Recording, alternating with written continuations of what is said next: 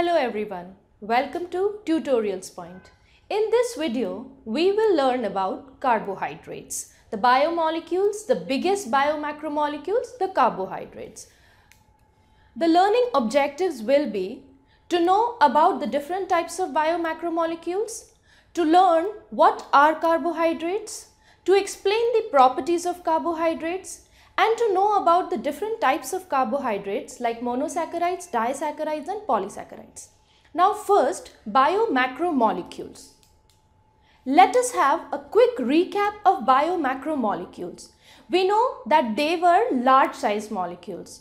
They were polymers which were obtained by bonding of monomers. And what were these monomers? These monomers were biomicromolecules. We learned that there are four major types of biomacromolecules. Let us now have a look at the monomers which form these biomacromolecules. So first, carbohydrates. The carbohydrates are formed by monomers called monosaccharides, and the examples are sugar, starch, etc. Then proteins. The biomicromolecules or the monomers for proteins are amino acids. Similarly for lipids, the biomicromolecules are fatty acids and glycerol. And for nucleic acids, the monomers are nucleotides, and the examples are DNA and RNA. Now, carbohydrates. What are carbohydrates? The carbohydrates are hydrates of carbon, which means when they are heated, they give out water as well as carbon. So, they are known as hydrates of carbon. Now, they are also called as saccharides. What are saccharides? The word saccharide comes from saccharon, which is a Greek word, which means sugar or something sweet. So, they are also called sugars. Now, these carbohydrates, their general formula is CmH2ON. Now, this value of M and N, it can be different also and same also. In case of monomers, so in case of monomers, that is monosaccharides, the M will be equal to N. Alright, and as the size of carbohydrates increase, it will be different. So, the general formula or the skeletal formula for the carbohydrates becomes CH2O. So, this becomes the skeletal formula. As we can see clearly in this formula, the ratio of carbon, hydrogen and oxygen is generally 1:2:1.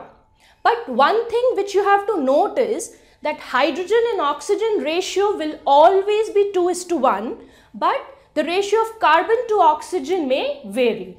Now, technically speaking, they are polyhydroxyaldehydes or ketones. Now, what does this mean? Break the word poly. Poly means many. Hydroxyl. Hydroxyl means OH group. Hydroxyl means OH group. So, they have many hydroxyl groups and aldehyde group. This is the aldehyde functional group as well as a ketone group. So, they are called polyhydroxyaldehydes or ketones. Now, we all know that carbohydrates are energy providing as well as they form the components of structure. Structure means they form components of cell wall like cellulose, like chitin in fungi and as well as peptidoglycan in bacteria. Now, let us move forward. Try to understand carbohydrates more. Now, how are they classified? Let us have a look at classification of carbohydrates. First, monosaccharides. When a single sugar unit is present, it is known as monosaccharide. Now, if two sugar units are joined together, it is known as disaccharide. The bonding plays a crucial role. And what is that bond called? That bond is called glycosidic bond. We will discuss in detail about glycosidic bond in future videos. the oligosaccharides which have 2 to 10 sugar units joined together. And finally, the big size polysaccharides. These polysaccharides, they have 100 to some 10,000 sugars which are joined together by glycosidic bond only. So, let us thank carbohydrates. It is because of these carbohydrates that we are getting energy. For that matter, all the living organisms are getting energy. So, to wrap up, we can say that carbohydrates are hydrates of carbon, which have carbon, hydrogen and oxygen in the ratio of 1:2:1. They are organic compounds which are polyhydroxyaldehydes as well as ketones. And on the basis of sugar units, they can be classified into 3 types: monosaccharides, 1 sugar unit, disaccharides, 2 sugar unit, and polygosaccharides which have many sugar units. Thank you. Tutorialspoint.com. Simply easy learning.